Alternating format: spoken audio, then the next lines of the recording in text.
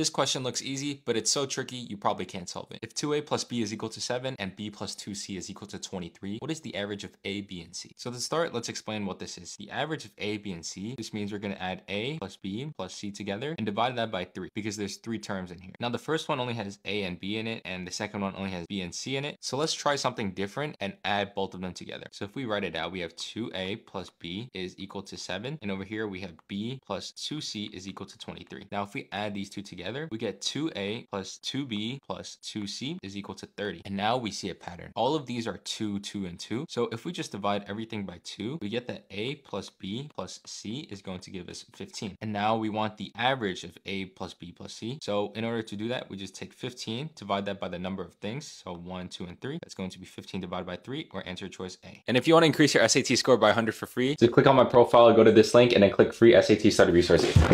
Just get your SAT resources. It's completely free.